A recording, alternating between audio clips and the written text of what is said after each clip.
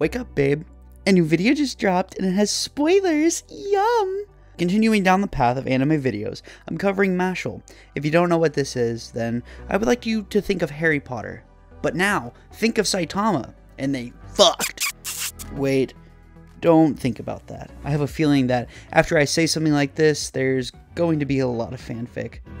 Anyway, Mashle, Magic and Muscle is a fucking banger of a series. If you can't get behind bring bong bong bring bong bong bring bong bong bong bring bong bong bring bong bong bring bong bong bong, then what the actual fuck is wrong with you? I mean, come on. This song makes you want to get up and dance.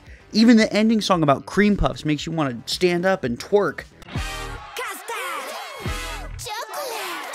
I would know. I was dropping my ass low to this song every time it played. Anyway, where were we? Oh, that's right, Mashle. Mashle is about a musclehead who can't use magic. And in this world, not being able to use magic means you were worthless. And what they literally do if you don't have magic is they come over and they just fucking...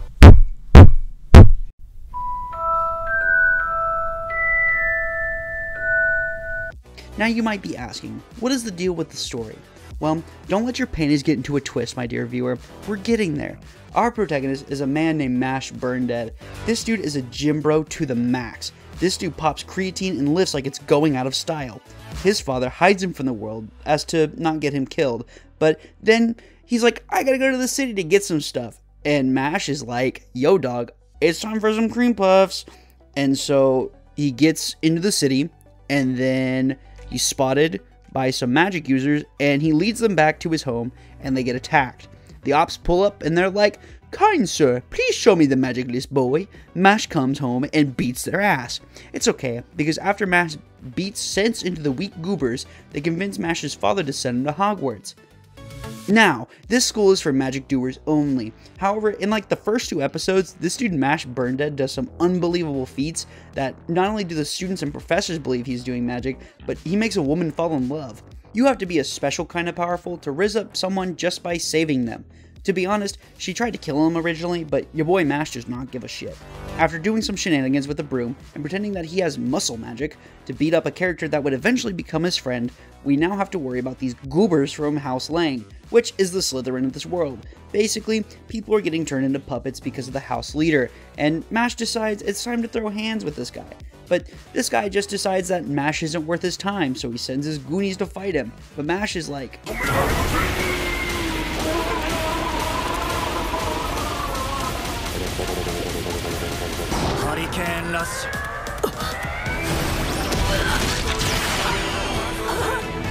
Welp, that's that. Time to show him the works. Oh shit, Mash putting the work on him. Okay, what the fuck is this enemy power-up? This is Damn, Mash still didn't care. Boxed the fuck out of him. After that, he meets some new villains, and their name is Innocent Zero. And they're basically like the Akatsuki from Naruto, if you know what that is.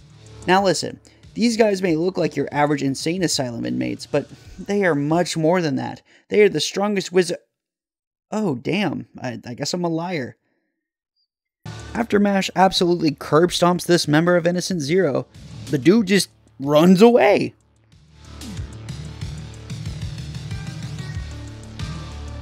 We are now at the point where Mash has been discovered by everyone else, and they find out that he doesn't have magic. He then is taken to a trial, where a judge tries to rule that he should die. Then some dudes called Divine Visionaries show up just to be like, you're trash, cuh. But then Innocent Zero tries to kill the judge, which Mash saves. But the Divine Visionaries are still like, you gotta die, bro. Then the headmaster Wahlberg shows up, and he's like, if he becomes a Divine Visionary, you can't kill him. And everyone is like, seems good enough for me. But there is one amongst the Divine Visionaries that's, nah, he's still gotta die. And tries to hire another student to kill Mash and everything he loves. But he fails. And now we're in the tuning exams arc. I have to apologize. As you can tell, my voice is a little messed up. And the singing you are about to hear is not particularly the best. We are fighting dreamers, ba la la la la la, fighting dreamers, ba ba ba ba ba ba ba ba. I mean, the Divine Visionary Selection Exam. After going through the Divine Visionary Selection Exam, Innocent Zero comes back, and Wahlberg tries to pop a cap in the leader, and he's like, then uses Wahlberg's power against him until Mash kicks him in the face. After defending Wahlberg, the world outside of Easton figures out that Mash can't use magic, which causes them to harass him outside of the school, which prompts his friends to stand up for him. So they throw rocks at his friends until Mash scares them silly. Insert stereotypical beach episode here, and I think we're done with the anime synopsis. Now, I get into my rating. I think this anime has been really good.